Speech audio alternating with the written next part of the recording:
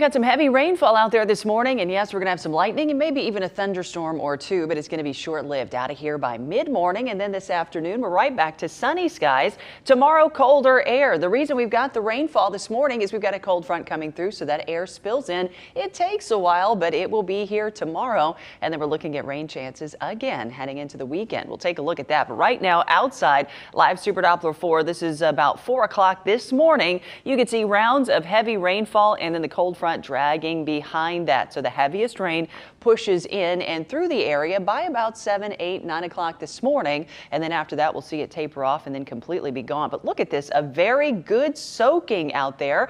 Let's take a look. Here's 2 o'clock this afternoon. We're going to get back to sunny skies and very dry air funneling in. So that's going to clear our skies pretty quickly this afternoon. Heading into tomorrow, you can't tell by looking, but it's going to be colder. We will start off freezing, most of us in the upstate, all of us in the mountains, with daytime highs tomorrow only in the 50s under partly cloudy skies. Heading into Friday, it's going to be a nice kickoff to the weekend. So many events going on this weekend, so many parades. So the weather forecast even more vital. As we take a look Saturday, you could see a slight chance of rainfall, mainly in the mountains. We might get a sprinkle or two across the upstate, but I'm not expecting much in the way of rain on Saturday, which is good news. We've got a frontal system that's going to come in and just kind of fall apart. Now, better chances of rain do find their way into the forecast very late Sunday. We're talking late Sunday night into early Monday, and then potentially another round of rain on Tuesday. So in terms of all of the activities going on this weekend, I think that's a pretty decent looking forecast